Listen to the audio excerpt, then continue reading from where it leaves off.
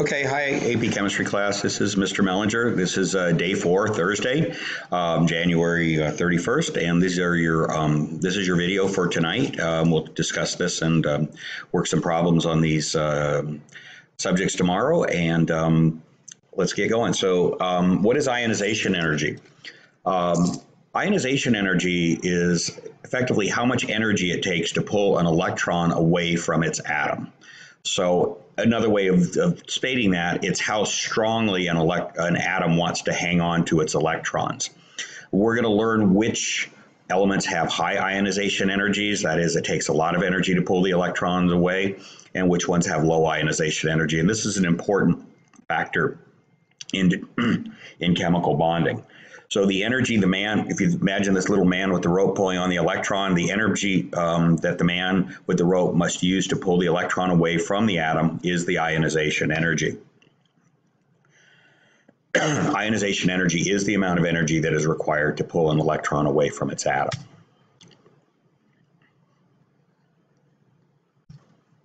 Okay. Ionization energy increases as you go up the periodic table from bottom to top and as you go from left to right. So the lowest ionization energy elements, the ones that give up their electrons the easiest because they have low ionization energy and it doesn't take much energy to take them away, would be elements like rubidium, strontium, barium, cesium, down on the lower left side of the periodic table. The highest ionization energy elements would be the nonmetals, and we'll talk about the different classifications in a later time. That would be oxygen, fluorine, chlorine, sulfur, and the noble gases, helium, neon, argon. Those have very high ionization energies. They're in the upper right-hand side of the periodic table.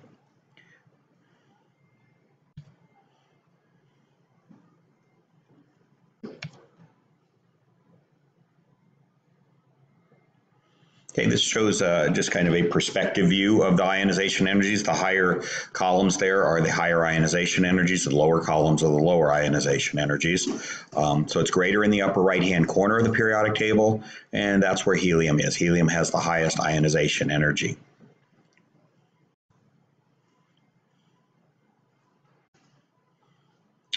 Electronegativity is kind of the flip side of ionization energy. Electronegativity is how much an atom wants to pull in electrons from other atoms. Now, there can be a distinction between electronegativity and something called electron affinity. In this class, we'll generally use the term electronegativity. Technically, electron affinity is the desire of an atom to pull in electrons from other atoms, whereas electronegativity is how strongly a polar covalent bond wants to pull on the electrons within that bond. We haven't gotten there yet. We'll talk about that, but for the time being, electronegativity is how much an atom wants to pull in electrons from outside of it. In other words, take electrons away from other atoms.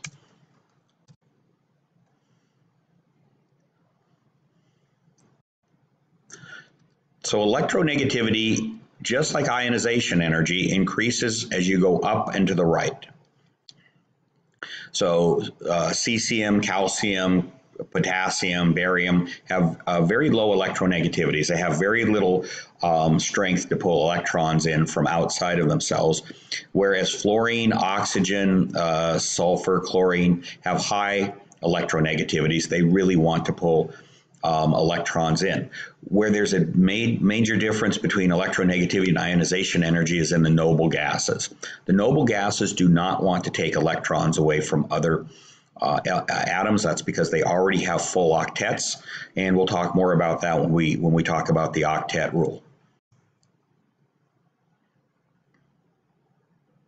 So here's another perspective view, and you can see that the upper right-hand corner of the periodic table has the higher electronegativities, and the lower left-hand side has the lowest electronegativities. And you'll notice over on the right-hand side there that there are no noble gases there. They do not have electronegativity or high electronegativity or any electronegativity. They do not want to pull electrons in because they have full valence orbitals and are happy and don't want any more electrons. Okay, so what happens when a low ionization energy gets together with a high electronegativity? So on the left-hand side, you see an atom with 3 protons. Can you identify that atom? That would be lithium. Lithium has the atomic number of 3, which means it has 3 protons.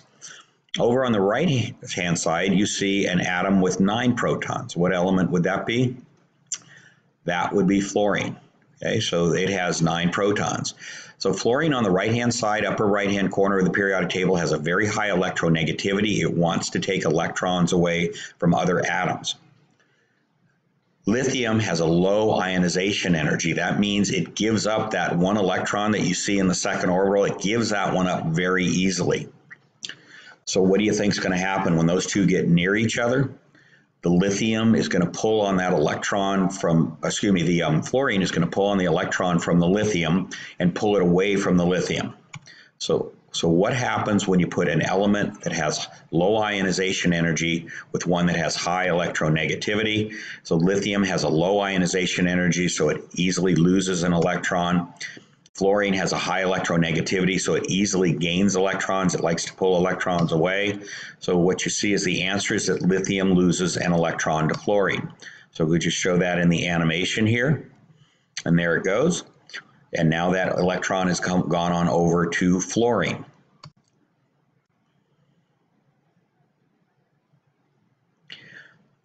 Atomic radius. Atomic radius in simplest terms is the distance between the center of the nuclei of an atom, the nucleus of an atom, and the outermost electron.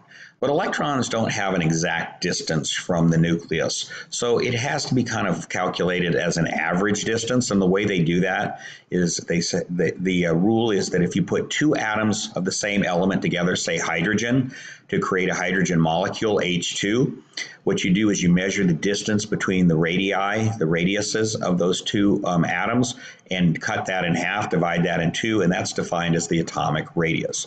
So it's 1/2 the distance between the nuclei of 2 similar atoms, 2 identical atoms that are bonded together. Okay, atomic radius, our definition of atomic radius will be the distance from the center of the nucleus to the outermost electron. Atomic radius is the size of an atom. That's essentially what it means.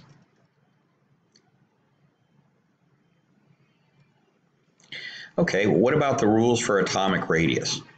Well, unlike ionization energy and electronegativity, atomic radius decreases as you go to the upper right-hand side of the periodic table. So oxygen, fluorine, chlorine, they have smaller atomic radii. The plural of radius is radii. They have smaller atomic radii than the other elements, the elements over on the left-hand side of the periodic table, such as sodium, magnesium, potassium, strontium. Okay, there's an interesting reason for this. First of all, as you go up the periodic table, you have fewer and fewer orbitals, so the atom clearly becomes smaller. That explanation is kind of obvious. The higher up on the periodic table, the smaller the atom because it has fewer orbitals. You go down the periodic table, as you know, you add orbitals. Why does the atomic radius, however, increase as you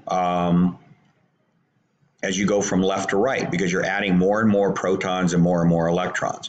Let's first take a look at the 3 together.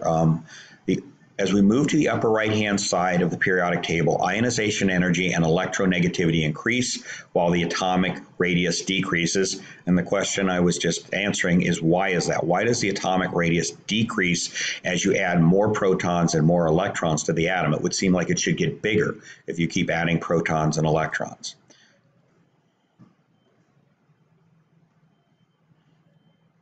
Here is a plot of the atomic radii of different elements. So the very first element, hydrogen, has a very small atomic radii. As you go over to that's actually helium down there in the blue next to the number 30. Now, as you go down to the second row of the periodic table, you add an orbital. That means the atom is going to get bigger. That's the yellow dot that's up near in between the 150 and the 180. So that would be lithium. The next element over, and we were talking about this, why does the atomic radius get smaller and smaller? As you go to the next element over, beryllium, That would be that yellow dot that's near the 120. The next yellow dot, the one that's near the 90, would be boron, and then carbon, nitrogen, oxygen, fluorine. But the point is, the atomic radius, the size of the atom, is getting smaller as you go from left to right, even though you're adding more protons and more electrons. Okay, so here's why. As you go across a period or a row, more protons are added to the nucleus. The electrons are all in the second orbital. If in this case, the example I'm just giving, they're all in the second orbital. They're not blocking each other out. They're not getting in each other's way. They're all sitting about the same distance away from the nucleus. But what happens is you add more and more of these positive charges in the nucleus. It means those electrons are going to be pulled in tighter and tighter. They don't crowd each other out, they don't get in each other's way, but they do all equally get pulled in together towards the nucleus because there's more positive charge in the nucleus as you go from left to right and add protons to the nucleus. Therefore, strange as it may sound, when you add more protons and electrons, the size of the atom actually gets smaller and smaller and smaller because the electrons are pulled in tighter to the nucleus. So let me read what it says at the top. As you go across the period, more protons are added to the nucleus. The electrons are pulled in with greater force. This means the atomic radius becomes smaller. The energy required to pull an electron out, ionization energy, becomes greater, and the ability to pull an electron in, electronegativity, also becomes greater.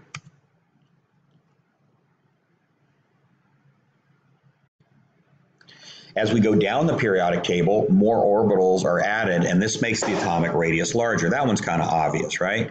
You got one orbital, it's not as big as if you add a second orbital, that's bigger. A third orbital is even bigger. So that's kind of obvious, and that's what happens as you go down from top to bottom on the periodic table. Okay, this increased distance makes both the ionization energy and electronegativity less. In other words, as the electrons get farther and farther away from the nucleus, because remember, it's those positive protons in the nucleus that are holding them in, but as they get farther and farther away, it's easier to pull the electrons away from that atom. And so that means ionization energy goes down, and they have less and less ability to pull in electrons because there's more and more orbitals, there's more and more electrons blocking other electrons from coming in.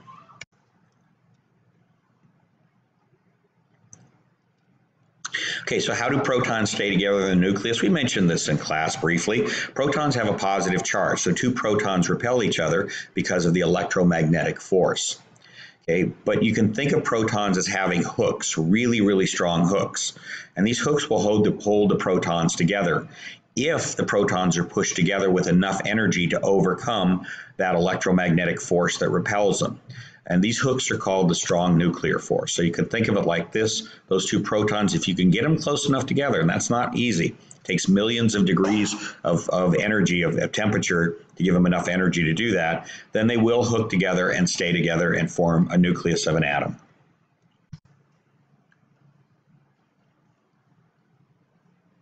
So what do neutrons do? They don't seem to do anything. They have no charge to them. They're neither positive or negative, but they are in the nucleus as well, and they have these same hooks. So without having the positive charge that would repel protons, they have no charge to repel the protons. They do have the hooks that can help hold the protons together. So neutrons also contain these same hooks to keep the protons together, but neutrons don't have any electromagnetic charge, so they make the nucleus more stable. So you can think of this would be a helium nucleus with two protons and two neutrons holding it together.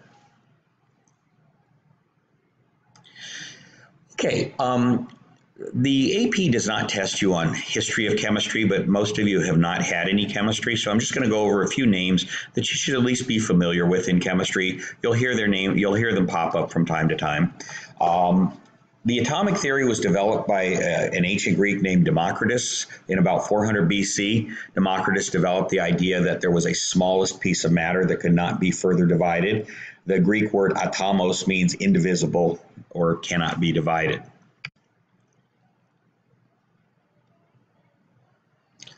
Okay, in about 1800, English chemist John Dalton developed a formal scientific theory of atoms.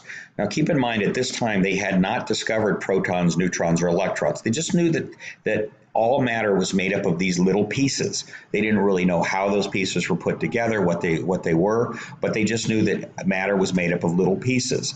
And so Dalton, who was actually a school teacher, came up with this theory, and it has 4 parts to it: that all elements are composed of individual atoms. 2, atoms of the same element are identical.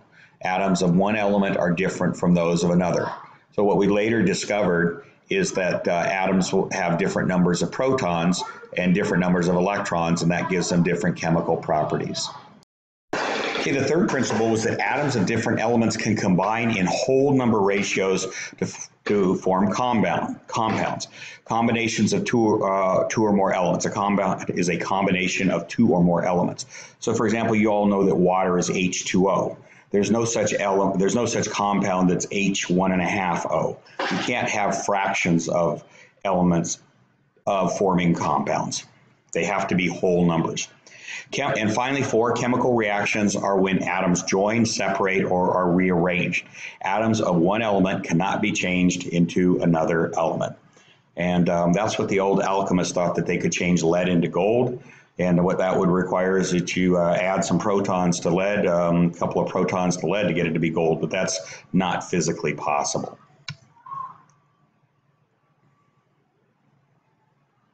Okay, so how was atomic theory developed? So in about 1897, English physicist J.J. Thomson discovered the electron, and this is a very famous experiment in science. He used a cathode ray tube. It was basically a machine gun that shot electrons out. And he put them through a magnetic field and found that they curved when he did that. And so a negatively charged plate repels or pushes away the electrons. A positively charged plate attracts the electrons. And then this creates a visible stream of electrons in a gas. It actually lights up the gas, so you can almost literally see the electrons. And a magnet causes the negative electrons to change direction.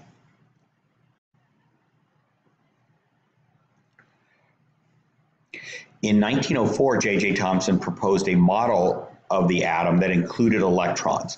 He believed that an atom was a positively charged ball. The whole thing was just one big wad of positive charge that had these little electrons, these little negative charges stuck in it.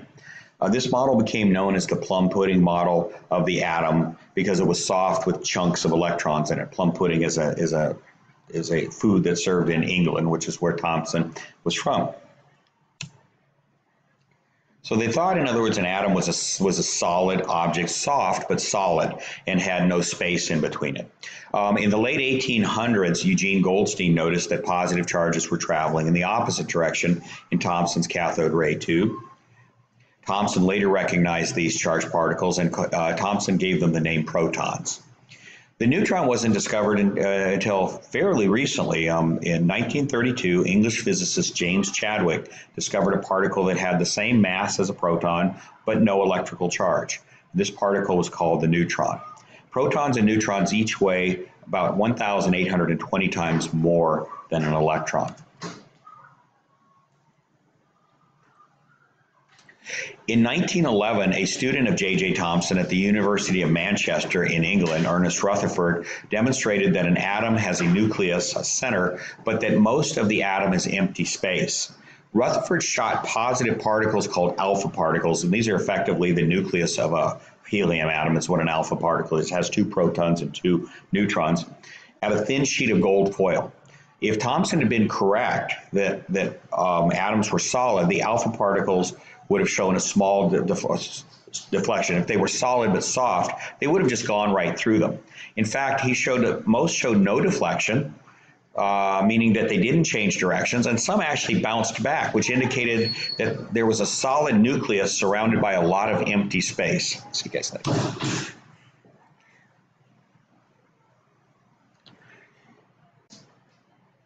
Okay, in the late 1930s, that question on the left is incorrect.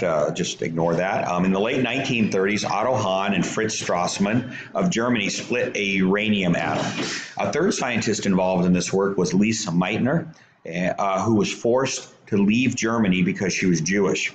Hahn and Strassmann received the Nobel Prize in Physics for their work for breaking an atom in two, splitting an atom. Many felt that Meitner was deprived of the credit she deserved, and Hahn refused to acknowledge her contribution in later years. And there's a picture of Hahn on the left, Lise Meitner in the center, and Strassmann on the right, Fritz Strassmann on the right. Okay. In the late 1700s, a French aristocrat and government official named Antoine Lavoisier used his wealth and interest in chemistry to make highly precise measurements. Lavoisier was the first to split water into hydrogen and oxygen molecules, and then he recombined them back into water again. Lavoisier developed the concept of conservation of mass and is known as the father of chemistry.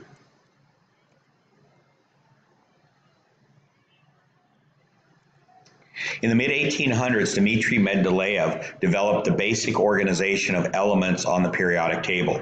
He did this by arranging cards with the names of elements and sorting them while riding on the trains. So the periodic table as we know it, he did not discover all of the elements, but he got it started. And the basic organization that you see on the periodic table was done really ingeniously by Mendeleev.